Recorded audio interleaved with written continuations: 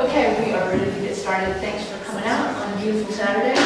We had a wonderful opening reception last night for this exhibition about Ray Johnson and Dick Higgins and the making of the paper snake. And today's program is called Snake's Escape. It will be a discussion with curator Micael von Uchtrup, Julie Thomson, moderated by Brian Butler from UNC Asheville. Before we get into that, I want to just tell you about two events next week.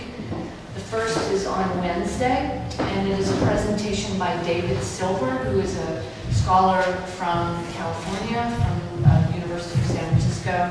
And that program is called The Founding of the Farm at Black Mountain College. David has done more work on that topic than anyone else that I'm aware of. And it's a free presentation. It starts at 7:30 next Wednesday. Then on Thursday, we have a poetry reading with two poets, Catherine Soniat and Catherine Stripling-Beyer. That also begins at 7:30. They both have new books out, and Catherine Stripling-Beyer is a former poet laureate of North Carolina. So hope you'll join us for one or both of those events. And they're both listed on this card that you can find up front. Another, just to mention, these are free. It's a program guide to this exhibition. Some really great and informative essays by Julie and Micael. And it's full color and free, so feel free to take one if you're interested in finding out more about the paper snake and the process of making it. And we just want to acknowledge our friends next door at Henco for giving us a great price on the printing, and to Brian and his UNC Asheville Gallatin Fellowship for helping to support it, and to an anonymous donor who also helped to support the printing. So right now I'm going to turn things over to our moderator, Brian Butler.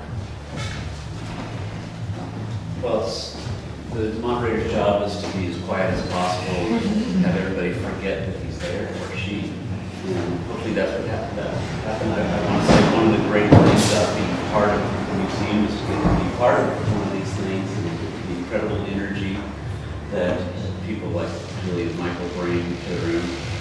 And about the only person I think I've met, other than say Alice, that has the same kind of energy would be Dave Silver. So it's amazing. It's going to be a great week for presentations on Black Mountain College.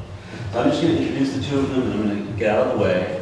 And if they just get out of control, in a bad way, not in a good way, clearly it's going to happen because the amount of enthusiasm is just infectious. It's just wonderful. So I'm going to introduce them both really briefly, and then get out of the way.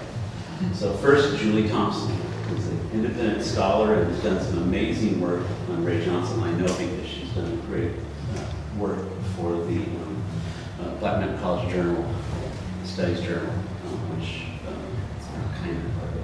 So we're really thrilled. And she's also published stuff in Believer, Blogger, Raw Visions, Archives, et cetera, et cetera, et cetera, et cetera. Huge amount of great work on Ray Johnson, and we're really thrilled. And there's Micael von Uchtrup. And he's, I'm reading straight out of the little catalog, except for one thing, which isn't in there, which is he did this wonderful show, the curator of the show, which is just amazing. So he's an archivist based in New York, working since 1999 on various collections of material relating to Ray Johnson, primarily the official New York Correspondence School archive of William S. Wilson. Ray Johnson's biography has been writing itself, magically writing itself on his hard drive, encouraged by residency at the Emily Harvey Foundation in Venice in 2012, and correspondences with some of Ray's closest friends. And I know he just saw some new correspondence just earlier. So it's interesting how that bubbles up right here in history. But now I'm going to get out of the way, thank them for being here because it's thrilling, and let them go at it. Thank you for the introduction. To start with, there are some pictures of Ray from throughout his lifetime that I thought would be interesting for you to see. That's Ray, you see as a baby.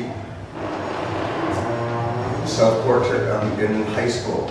So it's probably 1943 or 44, or something like that. It's in the collection of high school drawings, like the one that's on the wall over there. That is Elaine Schmidt, who also was at Black Mountain College. In fact, it was her sister going there that interested Ray, and Elaine and Ruth Asau who all got to Black Mountain around the same time. So this is them at Oxbow in between their junior and senior years in high school.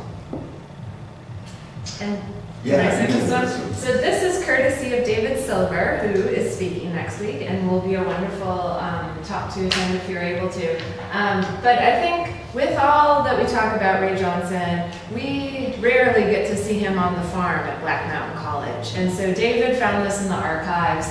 He'll be showing it at his talk too, just so we will not forget Ray on the farm and that integral part of life. I think we thought this was Elaine with him, but I think, since the blonde hair. So if anyone knows who this person he's with, please let us know. So. That's by Hazel Larson Archer. There are 2 photographs by her of Ray on the wall over there. Ray with Richard Lippold. This would be probably 1949 or 50. I think they weren't there that long. It's an apartment that they had very briefly on 119th Street. The legend is it was an all-white apartment, and Richard went away for the weekend, and when he came back, Ray had painted the entire place black. And Ray and Richard met at Black Mountain College too, when Richard came and was a visiting artist, not quite an instructor. That would be at the same apartment, probably. The piece that you see on the wall behind him is called Calm Center. It was in Richard's collection for many years. And I'm not sure if Diana, do you recognize the painting that he's working on? Does it still exist? No. Diana Bowers is from the estate of Ray, works at the estate of Ray Johnson in New York, and was responsible for helping to a large extent with getting the show together. Oh wait, maybe though you should say the story about where Ray's early work ended up. Oh, that's right. We forgot to go into that history. Well, supposedly he burned all his paintings in Cy Twombly's fireplace. There's always been like the Ray Johnson legend. There are a few of those. Gerard Ford tells us that Cy Twombly didn't have a fireplace. Whatever version of that story is true, we don't know. We do know that there are very few paintings and that they probably were destroyed. That is by Norman Sullivan, also at Black Mountain College. He was at the college after Ray, but they became great friends in New York. And I believe that they're at Coney Island. I think that his description was that those are dancers from Remy Charlotte's company, and I guess with a child that they met at the beach. And Ray is the one with the bathing suit, the white bathing suit rolled up. That is by Nick Cernovich, who also was at Black Mountain College just after Ray. That is supposedly Christmas 1954, when Ray worked at Orientalia. So again, these are images from before a lot is known about Ray. And Susie Galbett, also from Black Mountain College. These are works by Ray, what he called motorcoats. And the photograph is by Elizabeth Novick, and it's autumn 1955. And there are stunning photographs of Ray and Susie, some of them in color, big arrangements of the motorcoats. And according to Bill Wilson, after this was done, Ray took the motorcoats that are in the photographs and burned them on the sidewalk as well. This is the photograph. There's a smaller version back there. It is on the cover of the paper Snake, but of course we can only see it in that blue and aqua, so yeah, there. The amazing thing is to see these collages because, as far as I know, unless somebody recognizes something, they're long gone. Julie found another copy, another shot from the same photo shoot, so it's a slightly different pose. Yeah. Ray's kind of facing more forward there. So, but Dick Higgins took these pictures of Ray. Oh, that's right. Thank you. That's by George Hurns, and it would be about 1960, 62, something like that. Notice he has a beard. That's Ray and the irrepressible Mae Wilson. The film that's on the that you can watch shows, I think, Mae wearing the same braids hat. She was wonderful. Of all the Ray Johnson people, she would have been one that I really would have enjoyed having met. And Mae Wilson was Bill Wilson's mother, and so Bill first met Ray, and then kind of brought Mae into corresponding with Ray as well. It's a much more complicated and detailed story than that, but that's probably the light version.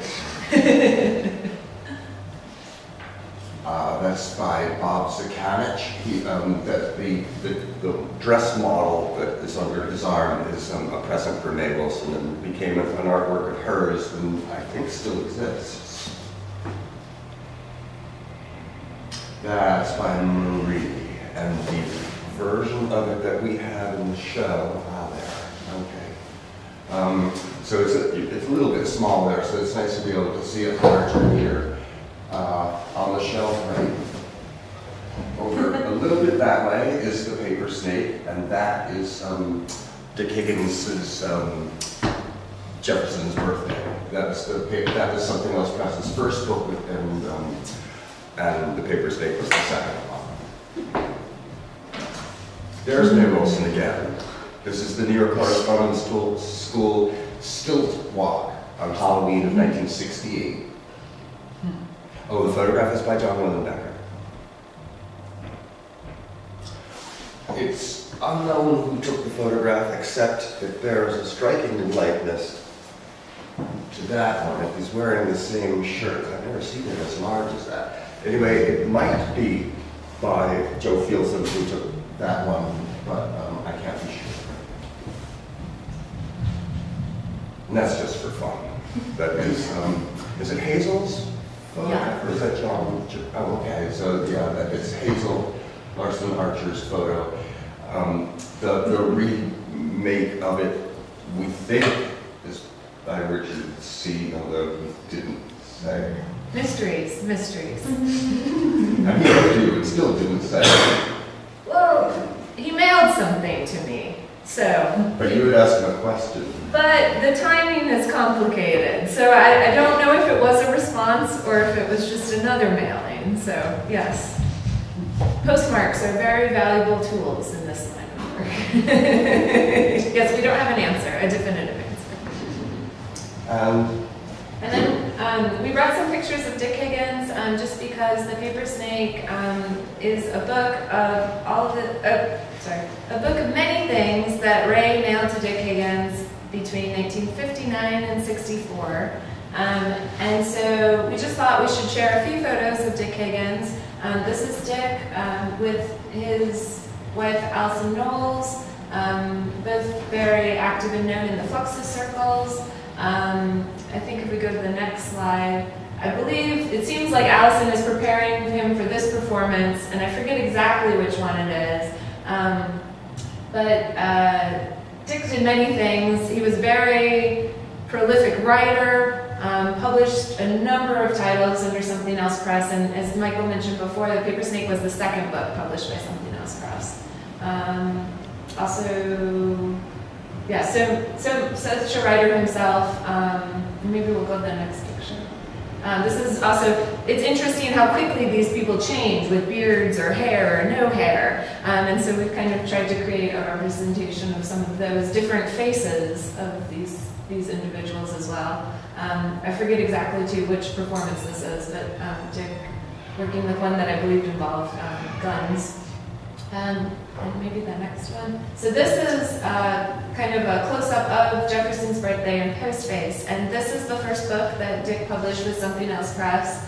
And we have to keep in mind that if you have the book one way, it said Jefferson's birthday. And then if you flipped it over, it says postface. So it's a book with two covers, and then the texts are back to back. So it's two books together, which has kind of a duplicity that is kind of interesting as well. And then Ray Johnson's The Paper Snake was the second book. And Dick wrote this Something Else manifesto. And we have it in one of the drawers in the exhibit. And Dick said that when he founded Something Else Press, he thought he would publish a book by Ray Johnson. That was kind of integral to the founding of Something Else Press. And Dick only published his own book first is because George Machunas, one of the ringleaders of Fluxus, was being too slow to publish it. So, if you're not sure how to get your books in the world, start a press, publish your own, publish your friends, and go from there.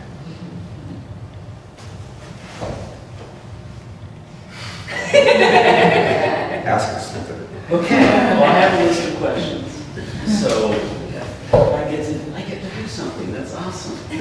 Okay, so, actually this would be one for both of you. And this is kind of what started your interest in Ray Johnson research, and how did that feed into this? Would you go first? I confess I don't really know actually how you... And I'm very excited to hear Michael's answers. We talk about many things, but we often don't get to talk about these things. So I think the first that I heard about Ray Johnson, I'm from Michigan, and I heard about the documentary How to Draw a Bunny, which is going to be shown later during the exhibition here. And I just was blown away by what a unique artist he was. He's just unlike anyone else. And then it had the kicker of he's from Detroit. And so being from Michigan, it's like, how does someone become an artist like Ray Johnson? And I think that's the question that I've been continuing to explore. So I think I saw it, the movie came out in 2002 as I recall, and I think I saw it sometime like 2003, 2004, but I can't remember where. It might have been on DVD. My friend said it was at the DIA, I'm not really sure, the Detroit Institute of Arts, but I told my friends about it, and so then they saw it. So that's a kind of a good, if you don't remember, maybe your friends will remember. And then the first person who I really contacted, so I wrote about Ray and his books and his nothings first in 2006, and then I contacted Diane Wachowski, because she's a name that comes up in Ray's a book about death, which we might talk about a little bit more. But she lived in East Lansing, and a friend of mine knew her. And so that's, if you can start with a friend of someone to contact and write a letter. And so she graciously met with me. And part of that was, I don't remember a whole lot. Because I was like, your name is on this page. Did you have a cigar band collection? No. So it's, even when you're exploring these things, and you can find the people and you can talk to them, memories are hazy. But she was the first person who I spoke to. Carl Worsam was the second. So Carl Worsam drew at least one of the snakes in this grouping over here. His name's on it. He's the artist active with the Harry Hoo group in Chicago. And then finally I wrote Bill Wilson. So, and I was presenting a paper in New York, and I kind of connected with Bill, and Bill loaned a number of works in the show, long time preserver of the Ray Johnson legacy. More things would have been burned or thrown away if it were not for Bill.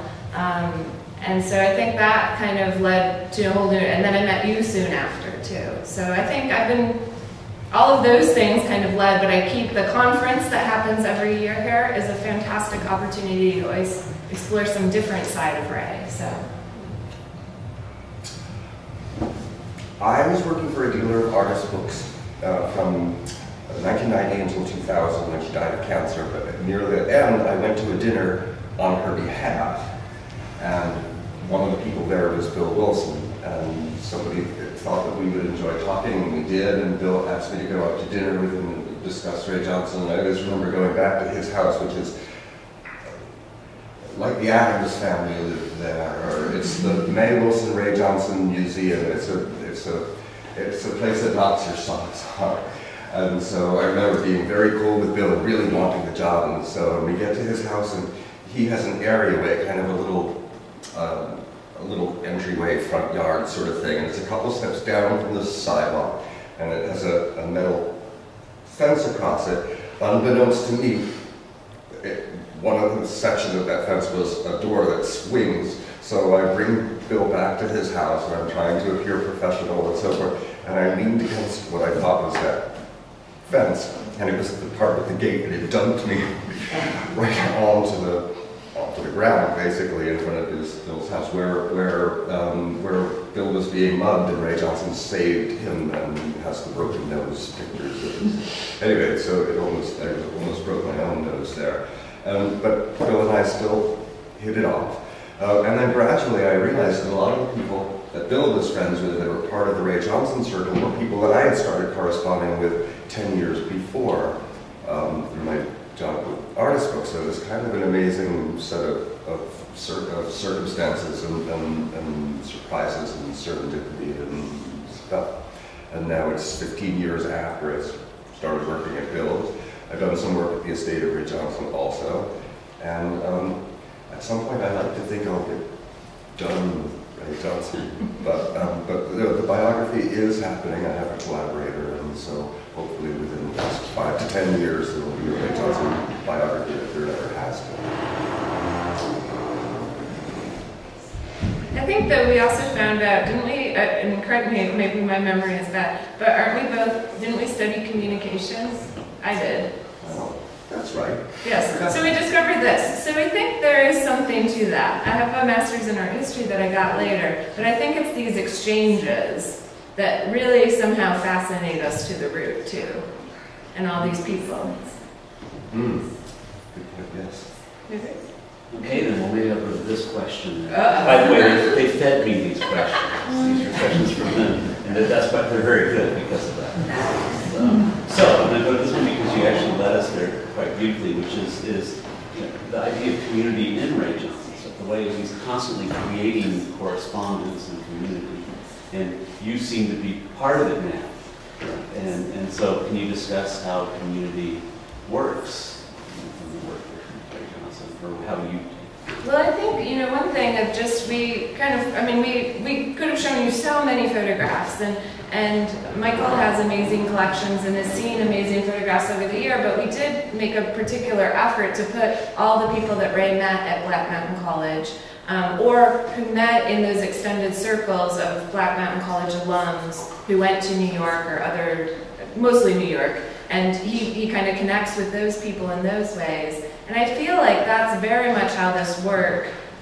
As soon as you start talking to one person, then, oh, have you talked to so-and-so? Oh, you should meet this one. Or just one opportunity leads to another opportunity, and then you have this group of, you must probably have hundreds of people that you can be in touch with about all these things that you met. Bill Wilson always seems to have someone else there, so you're always meeting someone else if you get to visit. When I visited him, which is fantastic. And I think it's also all this, you never know what happens when you put two things together, or just what relationship can be created.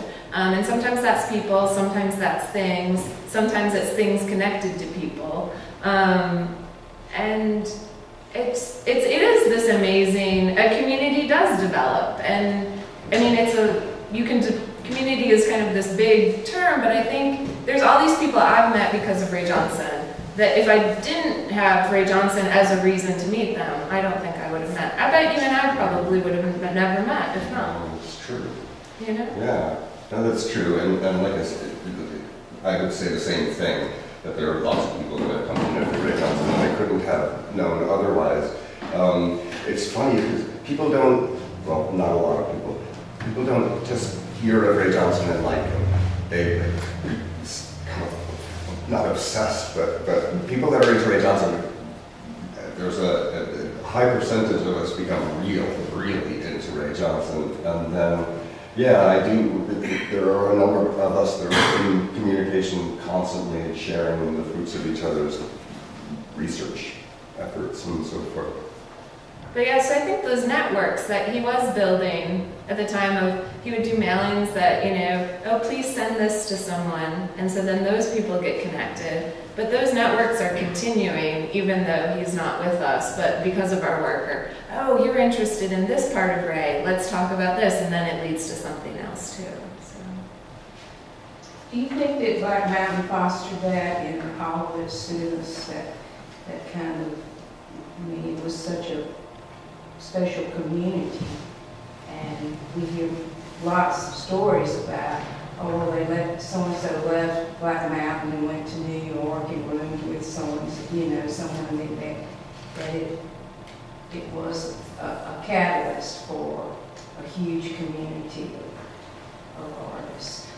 And the point that you make is very good, that even if those introductions happened at Black Mountain, a lot of them were continued in New York. And actually, come to think of it, I mean, Ray met Richard Lippold, and the two of them obviously had a relationship of many years, but then not a huge number of people that were at Black Mountain College at the same time as Ray were part of the community of his closer friends. But Norman Solomon went there after and met Ray in New York, and Stan Vanderbeek, and come up with a John Cage. well, yeah, well, they did meet at Black Mountain. But yeah, a number of people, Susie Gavlik and so forth, so they have a Black Mountain College shared background, but that's not where they met, but there was still this connection even all the way up to New York. I think, yeah, and I think the big part about Black Mountain is that, you know, Ray came here when he was 17, and so he was very young, and so it was the beginning of a world for him. And just meeting, you know, when you meet a like-minded person, or someone who challenges you, or gives you new ideas, or has unique approaches, then you can kind of bounce off each other in a way. And so I don't think it works for everyone. Not everyone was friends. I'm sure, you know, there's enemies to, you know, Black Mountain College that we don't talk about, but those places where people connected, that energy that resulted, continued as they moved. And I think some of it's simple as like, I'm moving to New York, where should I live? Which is hard. And that's in a time of, oh, you should look up this person. And that's probably like a Black Mountain College connection. So I think those, but then also because they were like-minded or interested in ideas, or, you know, sometimes performing in the same places, or, you know, going to each other's openings, it continues too. And I think, too, you'll know the right address, but the Boza Mansion was John Cage lived there, Merce Cunningham, Richard Lippold had studio space, and Ray lived there as well. So they're all living in the same building, too, which is some of the, when you get really deep in, you'll know all this stuff. But, you know what I mean? For anyone who's just starting, like, they're living in the same places even when they're in New York, so sometimes. And Ray and Norman also lived. They never lived in the same building at the same time, but they lived on the same street near each other. And maybe we should mention too, Norman Solomon, so went to Black Mountain College, but he's the one, he and Bill met, right? And then Norman's the one who introduces Bill Wilson to Ray. So, you know, these circles and community, but that's also one person introducing another person to another is how we all get connected too, so. There was this wonderful moment at Black Mountain College where, in the correspondence that Ray sent to his parents, the 1948 spring semester was going to be closing, and it would be time for him to leave. And Joseph Albers says to him, no, you should stay for the Summer Institute. There will be some really interesting people coming here. And boy, that was an understatement. And that, him staying there for that extra summer, well, he meets Richard Lippold, he meets John Cage, he meets it becomes that famous. And if it wasn't for that conversation with Joseph Albers saying, stay, he wouldn't have been the same Ray Johnson. So, what I would love to hear from both of you is the paper snake. I mean, what do we need to know about that specifically so that we can walk around this exhibition and really feel like part of the community?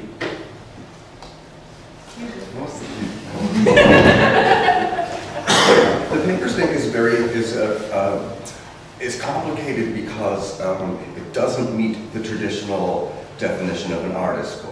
It's not an artwork conceived of in book form by Ray Johnson.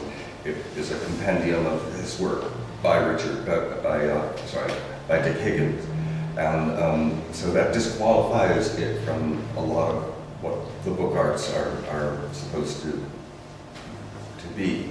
But it's an amazing thing. If you have to look at it as an artist book done by two people in collaboration, Dick and Ray, maybe that's a way of doing it. Keep in mind, as from some of the text that I think it implies, the Paper Snake came out and it was met with mixed reviews is an understatement. It was met with a lot of, people didn't understand it. It didn't sell well. There were still a few hundred copies. Almost a third of the Paper Snakes that were printed were still in the warehouse when the press went bankrupt in 1973. And yet here it is 50 years later, and we're talking about it as a classic artist book, although just about all of the books from that's Something Else Press, maybe not all, but a lot of what they did go on to become really recognized. And so, yeah, the Paper Snake is, it's problematic in a couple of ways. It's nice to be able to see from all of the production material exactly how it evolved. And with all this work that I've been doing on this show and just in general, I still don't, there's still things about the Paper Snake that I'm learning and don't understand. Yeah, I think I tried to avoid this book for as long as I could, because it's a little maddening. And I think another thing is, I remember coming across it in the library. I totally photocopied the whole thing.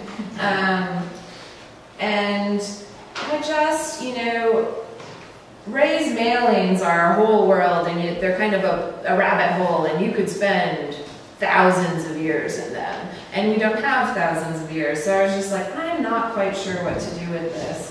But the great part is I heard Micael had the very early ideas of putting this exhibit together, doing an exhibit, because he had found the proof sheets at Bill Wilson's. They'd emerged. And so that's kind of, it seems like that's the impetus too, right? Of, oh, here's all this material that no one's seen. No one's talked about this exhibit. Valentine's Day of this year was the 50th anniversary. These all seem like signs of there should be an exhibit, and there is.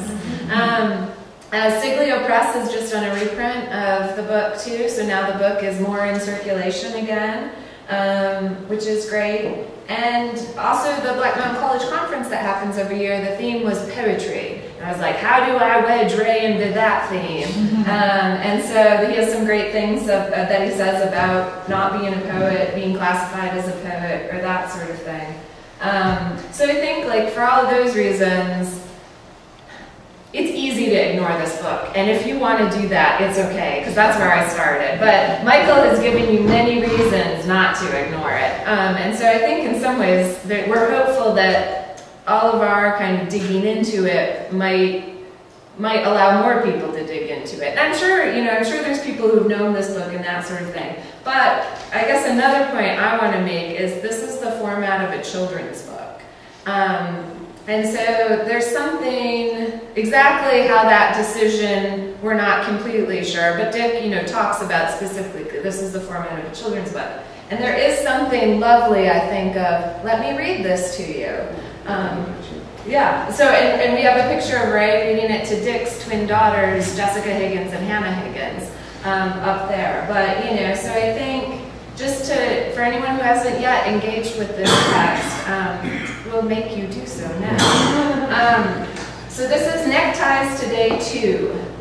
Neckties Today, number 1, Regatta, number 2, Taylor, number 3, Orange, number 4, Black, number 5, All Silk, number 6, Chipmunk, number 7, Irish Linen, number 8, Yellow, number 9, Mass Bomb, number 10, Thin Black, 11, Black, 12, Black, 13, Taylor, 14, All Silk, 15, All Silk, 16, Black, 17, Pink, 18, Marathi.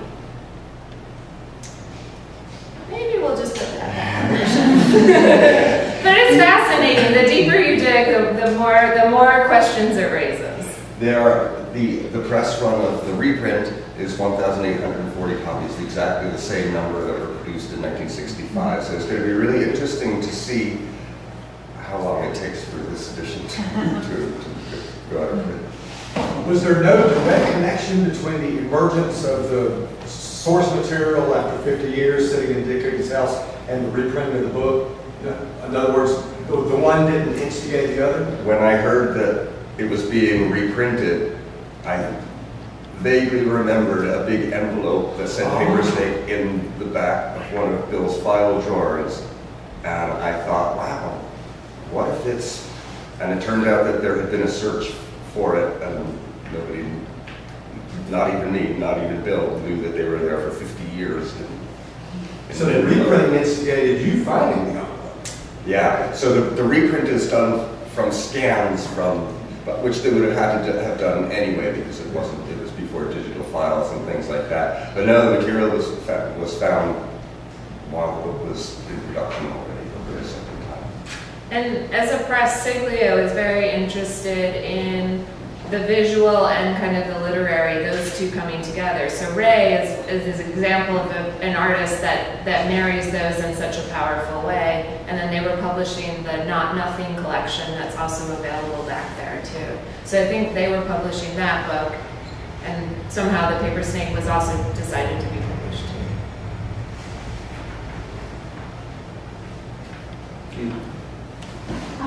I'm curious, Micael, you talked last night, and you've also mentioned today about the collaborative relationship between Dick and Ray on this and other things. And because of that, the lines of authorship and intent in specific pieces within the work are muddy or clouded, and that's really interesting. But I'm curious about how Ray, what we know, what you discovered about how Ray may have felt about the publication of the book, his opinions, his thoughts on the finished product, and also what opinions we might know that he had on specific publication decisions on pieces within the book. I mean, I know that's not the easiest thing to get at because he was so obfuscating in many of his works, but there's a great letter, and I think it's in that case over there, from Dick to Ray on the launch party and copyright. And I wonder, do we have a great response to things like that? No, in a lot of cases, not. There are some, Bill Wilson will tell you that there was a lot of contention between him and Dick. Obviously, Ray's work looks so different in the book, and the texts having been typeset are so different from what they must have looked like when they were sent. Bill knew Ray at the time and can tell you that there were many episodes where Ray was really upset, even with the title.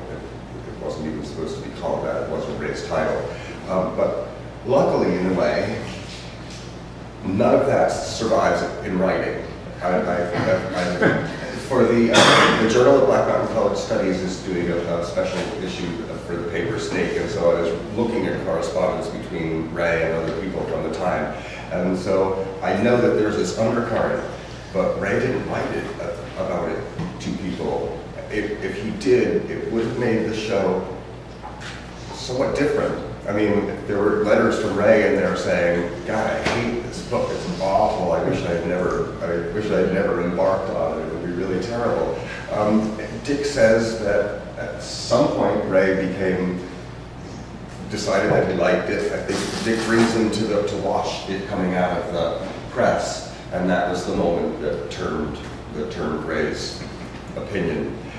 I wonder, you have to think, what would have happened if Ray had said somewhere along the way, no, forget it, I don't want to do it, which is it would be a very Ray Johnson thing to have done.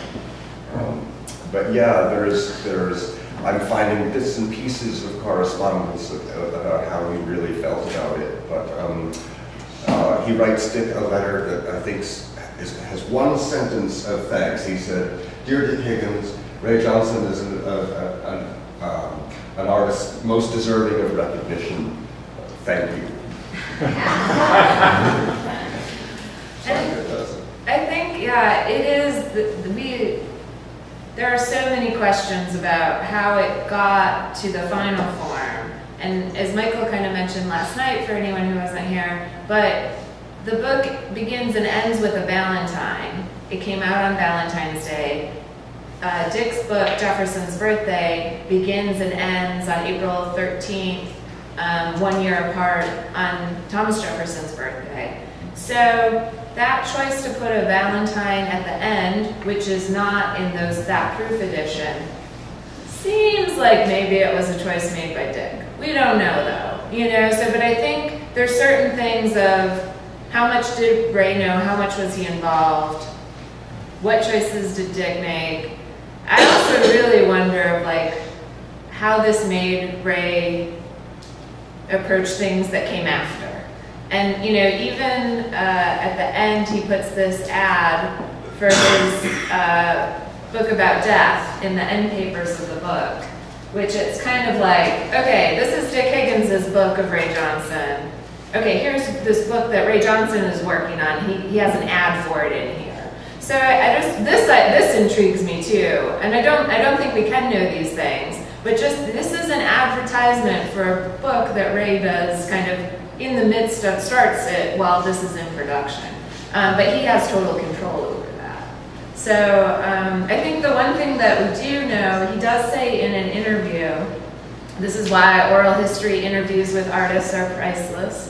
But also sometimes we always have to think about their context. But there was a special edition of the Paper Snake. So there were the 1,840 copies of the regular edition.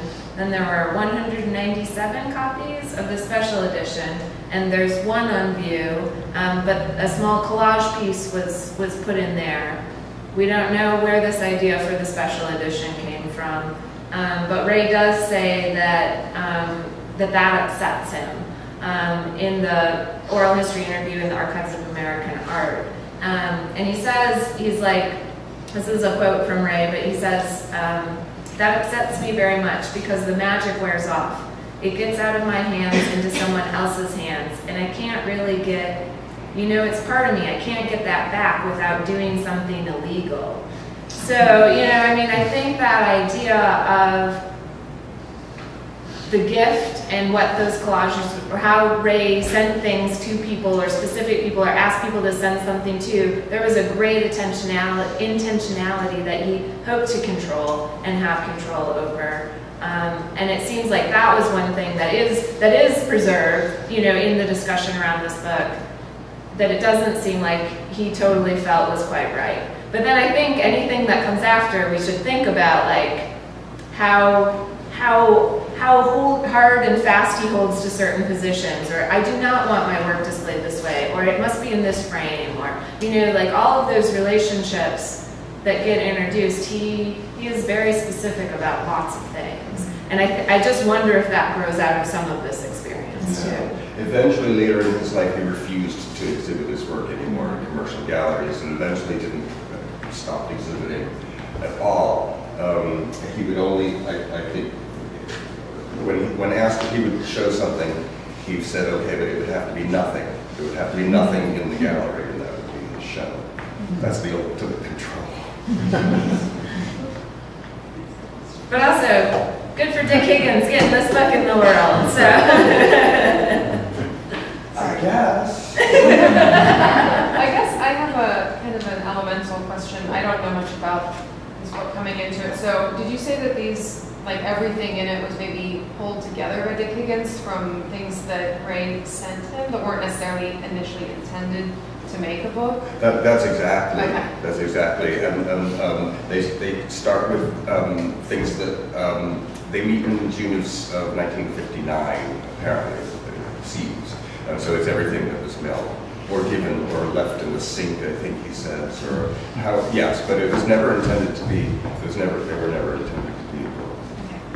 But I think there does get to be a point where Ray and Dick have talked about doing a book, you know, or Dick has said, like, I want to do a book, and Ray's like, okay. And then Ray does start mailing certain things, and he's like, oh, this should go in the book. We think maybe the high school drawings could be some of that, maybe. Right. There are postcards in that case. You'll see they have Ray Johnson texts on them. If you turn them over, they are pre-printed, pre-stamped postcards, and they have Dick Higgins rubber stamped address. So it seems like Dick gave him a stack of postcards that he could write texts on and return to him. So yeah, at some point there's that switch. Whether any of the texts in the paper snake came out of that or not, there's no way of knowing. And then Dick does mash up texts from Ray. And there's a great, in one of the cases, there's a great kind of separation of two texts that then Dick combined in the printed version. So there's a lot of changing that happens between the originals too and what's in here. There's some printed more directly. I have a question for both of you about how you've been able to negotiate your roles as curators or scholars when you're working in a body of work. I should say that I mean to Ray Johnson as well. But when you're working in a body of work where he seems so intent on destroying it, I just wonder how you're able to navigate that. It seems very tricky. It's problematic a lot of times, let me tell you. I don't know, do you have to, well, I'm sure both of us go on these goose chases trying to figure out. It's, Ray did his best to make it very difficult to be able to put things in order later on. We're also trying to do it 50 to 75 years after, and people's memories aren't what they used to be, and so forth. A lot of times I can collect different people's accounts of the same event, and they're so different from one another. And so for the biography, that all I can do is stack them up in a row, and one of them is right, or the truth is some combination of all of those.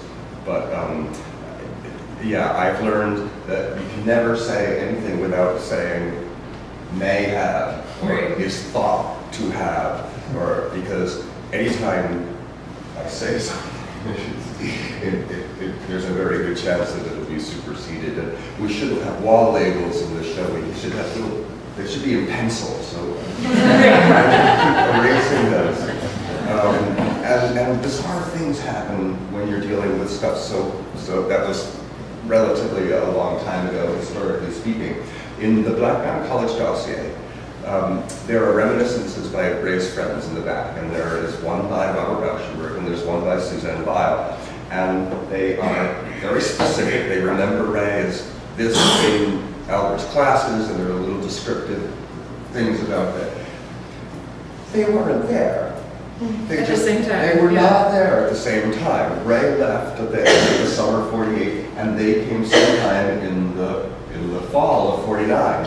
And yet both of them have these very specific memories that are impossible, that can't be. And so, yeah, what do you do with stuff like that?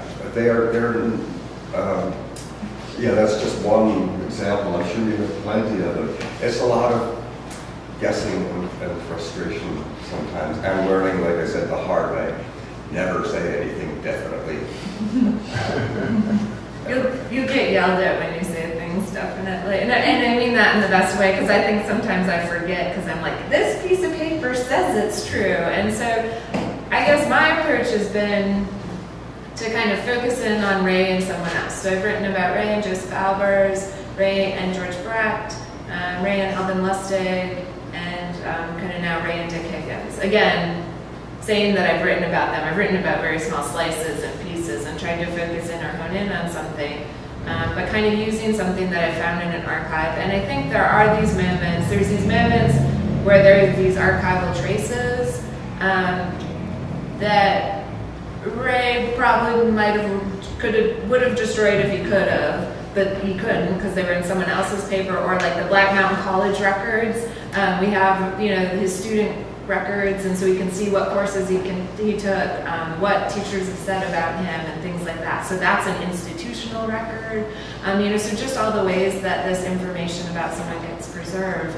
And so I think it is very much of trying to do the best with what you have, also knowing that when you put this into the world, someone will say, hey, did you ever know about the response letter? And you're like, great, let's weave that in the next time we get a chance to do that, you know? And so I think there is this growing and changing to everything that Ray did, but that I guess needs a space in the scholarship too, of how can you keep updating it? But I think, you know, you try to do with the best in the moment that you're in to present what is known to the extent that it is known. And I think there's a part where like Ray becomes conscious of the archive, and you know, Bill Wilson actually sends out a questionnaire of it's like I'm forming the New York Correspondence School archive. Yeah, and so he tries to collect some information. Some people cooperate, some people do not cooperate. And so there's various responses, but also Ray starts becoming aware of, oh, Bill is saving this, or if I send this to Bill, it will get saved. Or if I send this to someone else and tell them to send it to Bill, it'll get saved. You could probably say more about that. But yeah, there was a deliberate, it was a deliberate effort to have this archive, whatever it was, left behind, but it's by no means, let's see, it's whatever happened to get there, but then Bill will also tell you, Ray would suddenly walk in the door and say, I want to, he'd go over, pick up a box and leave with it, and it would disappear from the archive forever. So there's that. There's an unfortunate, as time goes on, I've seen this over the 15 years that I've been working, every year I have to take people off my list because they're no longer with us. And another time goes by and I'm darn, if I could only have interviewed that person and had that chance to get them back. It does happen every year. What about his work? He sell his work. I mean, I'm asking this because I'm thinking you guys are making me think about this discussion in a recent New Yorker about royalties. When artists' work are resold, and there's a discussion going on about whether they should get royalties. And I'm wondering about if his work. You mean, and maybe I've heard the same thing, you're Ray Johnson and you sell a collage for $100 to somebody. Years go by and it goes to auction for a few $1 million, and you are the artist probably needing a little bit of that money in your later years, and how to make that. Yeah. Ray's stuff was very emphatically given as gifts, except for the collages that were made specifically to be in exhibitions, and they're a very different scale and look very different.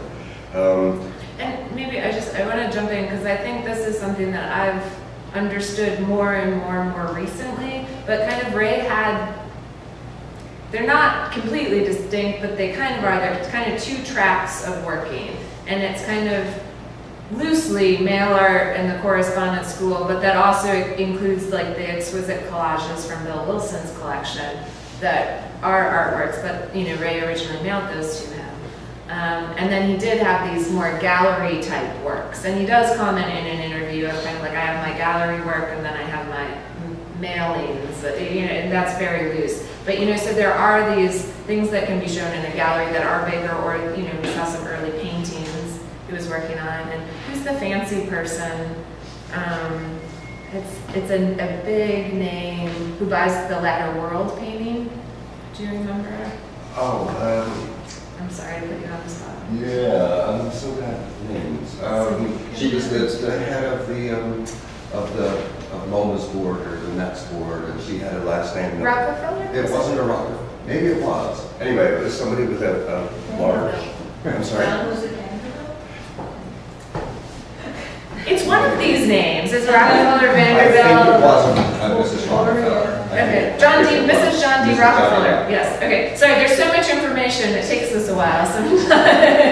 But you know, so she buys a painting of Ray's in a gallery in the '60s. You know, and so he is selling some of his work in the gallery, but he is also creating a number of these works too, in a way that's not as directly related to money, right? Certainly the smaller ones arrived at Bill's in envelopes in the mail, and were intended as gifts, and that you could write volumes about Ray's relationship to marketing and the art relevant, how he tried to sabotage it in every way he can. The story of the Mark Janklow collages, a collector asked him for a 25% discount to buy if he buys everything. And Ray cuts 25% off each collage, stuff like that. That's in the How to Draw a Bunny film, so if you haven't seen it, it's a great scene. So, and the back and forth too of the exchange about it. So it's an interesting question, and like I say, that it could be an entire, you could do a whole presentation on Ray and the marketplace. there's also not one way to answer kind of anything about Ray Johnson. That's also kind of what this question, you know, like I think you can't quite pin him down to, you know, because he's always changing and he's constantly in motion. And, you know, some of his early works he would chop up and then create into new works. And so there's some works that you can see that have multiple dates and multiple years on them. So it's this continuous change that is also kind of, you know, like life. And, you know, are you the same person you were a year ago? No, things change. So the title, what is the source of the title? What does that mean? I do not know. That's it was probably given by Dick. Ray wanted it to be called Papa R Snake for a while, and there's a piece back there that has that, and it's mentioned in several letters. Whether that's because Dick was calling it Paper Snake, and Ray said no, we should call it Papa R Snake, or whether Ray wanted it to be called Papa R Snake and Dick changed the title to make it a little more marketable. But that's where are the snake rings on that? snakes are a very big theme that appear throughout.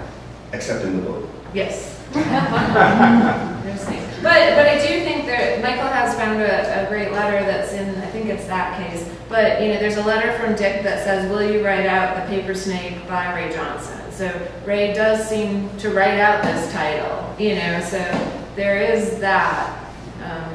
The typescript says The Paper Snake, and the galleys say The Paper Snake. The galleys have a date on them of October 1964, so the typescript must have been before that, and already it was called The Paper Snake. But why? I don't know. It's an observation. When you look at this, and it's two parallel leaves, and is he equivalent? You make an equivalent that he is a paper snake, because he is snaking his way through the art world, through paper, and then that kind of like, you know, conceit could be part of what's going on. But the other thing is that because it has all these different communications, in a sense, this function as autobiography. That this is his life he's putting out there. But then at the point where it becomes a product, then it becomes biography. And of course, people are always upset about biography, how that's contained. So that's part of it, because how he weaves his way through all of these communications. It's very complex, but you can see that continually your life is growing, and I think it's possible. But what is interesting is that the format that you're talking about seems to be connected. You look at Gertrude Stein, and you look at some of the French writers that would do these type of fragmentary things, and then you look what comes after. When postmodernism was in vogue and they were doing all this stuff, you saw all these quirky publications that came out with all this, you know, poetry and images and all that stuff, the same type of format. And then I do have to say, you talked about the children's book. Well, this seems to be a precursor to Remy Charlotte's masterpiece, Arm in Arm, which is a similar collection of different images and plays and poems and everything. And it was a children's book. Yes. Well, it's a children's book, but it's such a masterwork that you can take it on so many different levels. Well, and I think while we're on the topic of children's books, there is one that's called What is a World? That is an amazing collaboration of Black Mountain College alums, and Ray for that did the end papers. John Cage did the paper snowflakes, I think, that appear, and Remy's involved in it too, and it's just... Norman has a hand in it Okay. as well, Norman Solomon. Yeah, so that's a big area here. I don't know where it fits in exactly. In the historical record you've gathered, you have a few audio pieces. There's one that, and I'm not sure I quite understand it, but it sounds like somebody's dictating a poem, maybe over a phone. Tombstone or something. Oh, Sound on the Tombstone. It's Dick reciting his own poem. But who's he reciting it to? We don't know. It's a recording found at Bill Wilson's on one of those old reel tapes, the giant ones. Who the identity of, you hear her voice a little bit at the beginning. In the original tape, there's a longer conversation before, but nobody knows who she is. But it sounds like, I'm not sure if he's dictating the poem because he's adding the punctuation, or...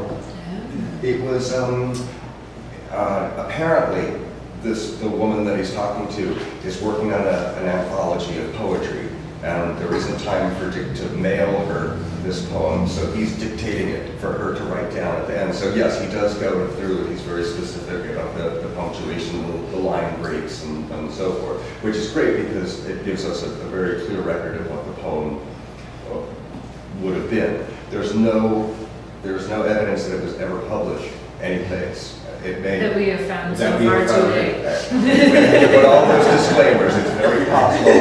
But in all the searching, we've never found it. Also, the Sifaloon and Estuary letters there are poems by, there are 3 typescripts that aren't here. There's one just in his handwriting. That seems to be a Dick Higgins poem or series of poems that also don't appear to have been published anyplace. It's so weird because it's almost like a performance, because the person who he's dictating it to is in the room, and he could just kind of hand it to her. No, they're on the phone. So they're on the phone. Yeah. So, and she needs to have this poem on a deadline of some sort. But like I said, it makes it really fascinating because you're hearing all of these decisions of his. Do you want to say something more too about the audio in the exhibit? The 3 performance pieces that are part of that are from a cassette tape that was found at the estate of Ray Johnson a couple of years ago. And there's a letter that you can see on the little screen by Dick describing what's on the tape.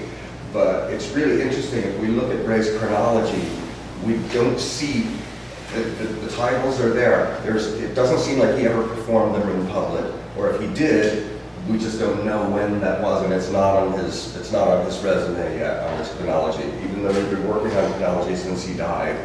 So some of the pieces, we see that they were performed by other people. There's no record of them ever having been performed by Ray himself. Whether we're hearing actual performances on that tape, or whether it's Ray just by himself with Dick and a tape recorder, there's no way of knowing. It mentions one piece called She Has Red Hair, and that, there's no reference to that I've ever found to that performance anyplace else.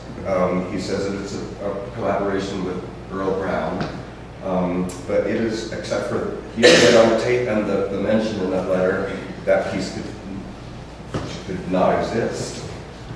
Well, and I think too the really unique, there's funeral music for Elvis Presley, right? I think I have the title right. I've read about that. I've seen it mentioned places. This is the first chance I've ever gotten to hear it. And this is the first chance these have been kind of publicly shared in some way, or even digitized. So don't miss this part, because it's a really unique opportunity. I have never heard it myself until I got a DVD to send here for this show. Tell your friends. So I have a quick question. How did the envelope of production materials get to Bill? the back drawer? I hate to say it, I don't know so many times in one short panel, but it's unclear how that happened exactly. Bill does not remember. It could either have been Dick that brought the envelope over, or it could have been Ray that brought the envelope over. It's really hard to say. If Ray had the envelope after, I don't, that doesn't sound like it would be a Dick Higgins thing to do, to give Ray the paper snake production materials after. There was no original artwork because that all went someplace else.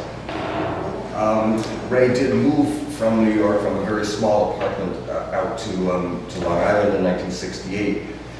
Maybe he was trying to downsize, and it was time to give things away to Bill Wilson. But there's no way of knowing from the envelope or from how the contents are arranged or anything. Now my memory of this is fuzzy, so this is thinking aloud, me asking Micael. But isn't there some sort of physical proximity of where something else press was located in relation to Bill's apartment? Is it? They weren't far away, but I mean, okay. In Manhattan. I just can't remember. I thought there was something that was a little closer, but my memory is hazy. No, not that I know. Okay. Does the Ray Johnson estate have a mandate or a mission in a way that, like, for example, the Maplethorpe estate does, or the Warhol Foundation? There are differences. Diana. Basically, our mission is to preserve what's in the estate and Ray Johnson's legacy, to promote him and his art. There's no sort of charitable mission.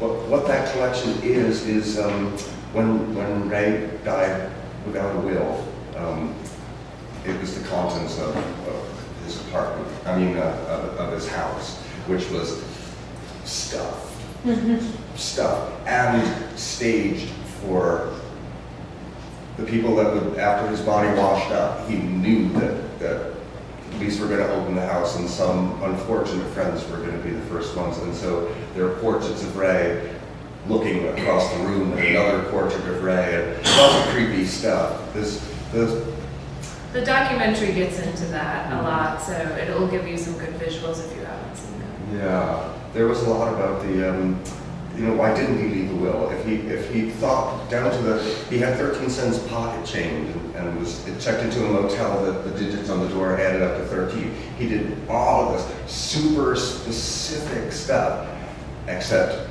not do anything about what his legacy would be afterwards. And so the estate of Ray Johnson it's a very large expenditure to all of the processing and the archiving and stuff like that, with with the hope of financial gain, I guess. But it is mostly a labor of love to keep Ray's memory alive and help people to know who he was.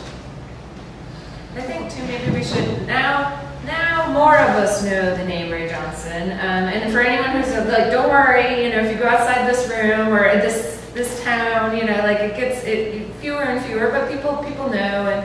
And I think that there's something of, in the 1960s, the New York Times critic Grace Fluick, wrote an article and calls him the most famous unknown artist. So there's always this challenge for him during his life with recognition. And I don't know what that means at the end, but I think he would be delighted with the attention he's getting today, though I'm sure it would not be as simple as that. But I think there's something, though, he wanted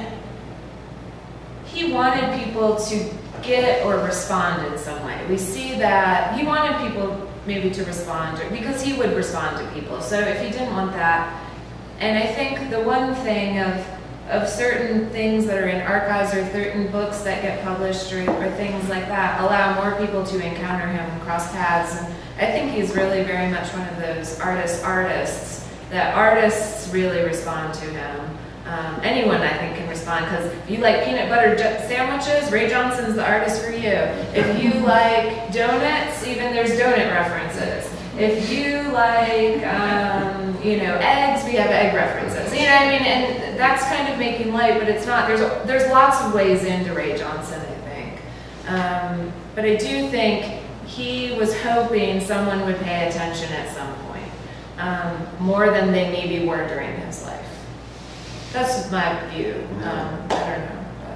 There are probably just as many theories on some topics like that as there are people that know about Ray Johnson. And, well, everyone has a different perspective. And there's this thing of knowing what you don't know. There are just things that you're not ever going to know. Sounds like Donald Rumsfeld or something. What do you think you do with Facebook? Ignore it completely. Yeah, it's hard to say. That is an interesting one. Those of us who were born before the Facebook phenomenon view it very differently. And Ray, having been born in 1927, is probably going to have a very different take on it. Also, there's the story of Betty White gets to host Saturday Night Live. There's this Facebook campaign, and she says, "Oh, I never knew what Facebook was until there was this campaign to get me on Saturday Night Live." And golly, now that I know what it is, I think it sounds like such a waste of time. I think that there's something, though, in what Ray did and the networks of people that he created, and then also, too, in Warhol circles and Warhol's, all the superstars and that sort of thing, that is what Facebook becomes. And I'm not saying, but sometimes things get figured out in art before they're figured out in science, or before. So I think there's things that could be said if someone wanted to kind of look at networks in certain ways or circles, and then how people get connected to each other. But yeah, 95 is when he kills himself, and that's around the time the internet's really taking off. I don't know. Speculation. But John Hale said at one of the conferences that he was sure that for Ray, the correspondence work was not about the U.S. Postal Service, it was about communication, whatever it means. Yeah, no, that would seem to be a good assessment of things. There's another layer of Ray that isn't really in evidence in this show because the show can't be everything Ray Johnson did. But there's the Ray Johnson quote-unquote legendary story. So he brings his friend Dorothy Podber to Andy Warhol's studio. She's mentioned here, and she, when no one's looking, she reaches into her purse and she takes out a pistol and she fires at. There are five. The famous Marilyn Monroe silk screens, and he puts a bullet hole through 4 of them, 5 of them, and they become the famous Marilyn shot Marilyn afterwards.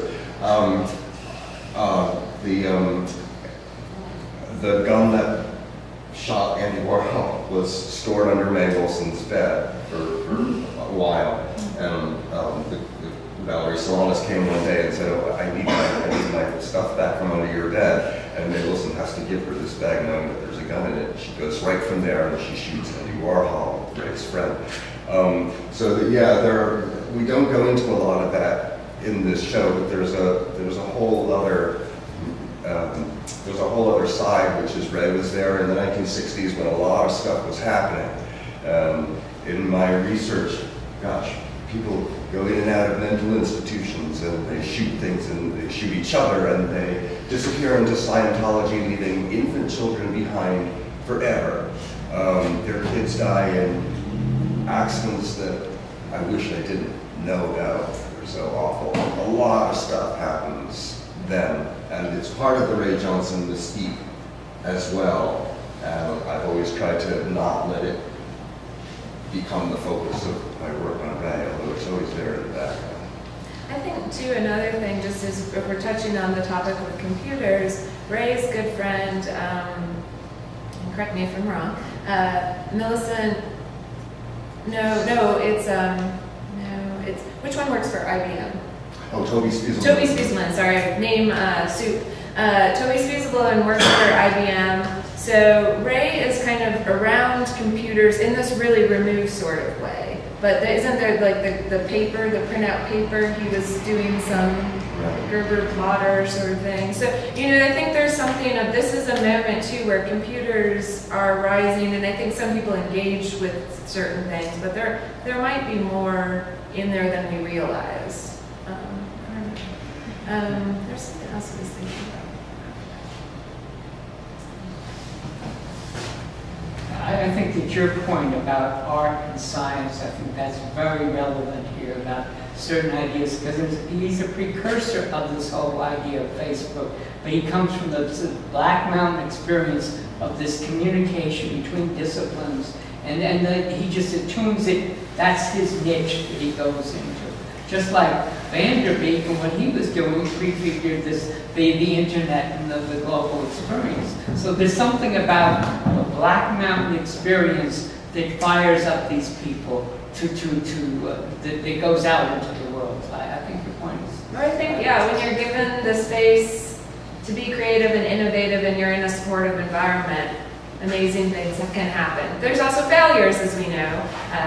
Buckminster Fuller, number one poster child for failure in the best of ways. But then the next year, that dome is up. So I think the one thing I knew what I was going to get back to this Facebook thing, not that we're trying to, but I also think there is a very important aspect to the object. So I'm not sure. And just kind of that moment of getting something in the mail, and the moment of opening the envelope, and kind of reading the newspaper, seeing something that reminds you of someone, cutting it out, sending it to that person, or sending it to someone else, asking them to send it to someone else. So there's all of that kind of daily improvisation that's a part of what Ray did and how Ray acted, that is very inspired by actual things in the world. So I'm not sure, I just do think they're important triggers. But. Cornell is doing this too, right? Cornell does collages and objects and sends them to people dedicated. Joseph Cornell, yeah. Well, and so there's actually this caveman that Ray finds, and he had used, I think, in a collage. And it's the same caveman that Cornell used in the collage. And Ray and Joseph Cornell were in touch with some correspondence in the Archives of American Art between the two of them. I don't have a ton more, but it'd be fascinating to know if one of them sent something to each other. They did have mailed exchanges, yeah. So. And Cornell also has all those great books that he collaged all sorts of things in his collection. And that's, just that collage book that Ray has some of those. I don't think they knew about them because I think those are found after Cornell's death, but yeah. So I think we probably should shut it down with a profound thought. What should we know from both of you to end the... You have a couple more images on here. Do you want to run through those?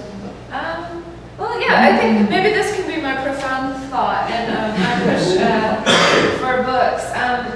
I still don't think I have all the answers by any means worked out, but Ray engaged with books a lot, and really kind of the creative form that the book can take. And this is one of them. This is called The Book of... Oops, I put too many slides in. The Month. And so you only know it's the book of the month when you move to each page and look at all of them. Maybe we should look at the next one too. This is the Peak of the Week book. Oh, I might have done these images slightly wrong. This is the Pika book, the Pika book of the week. So this, and then we see these great holes too, which Susie Gablick had her fingers through the holes in the Medicos photograph.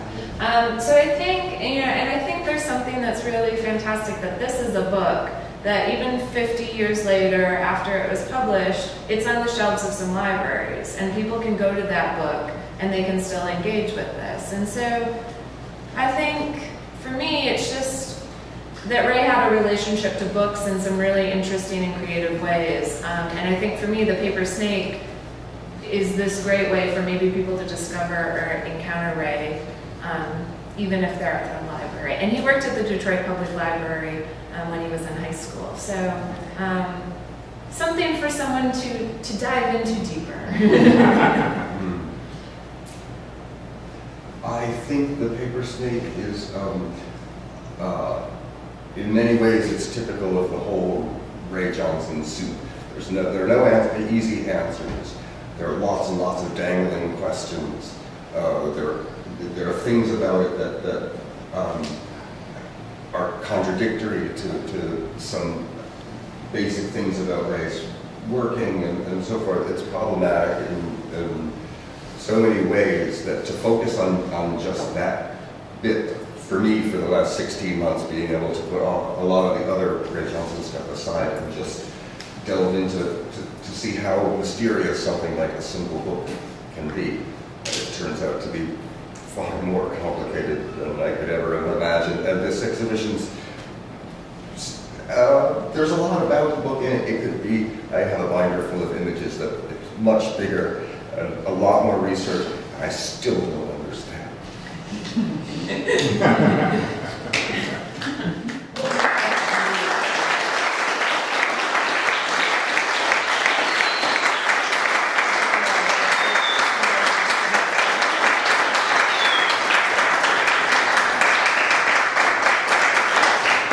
Thank you all for coming. Yes, thank you very much for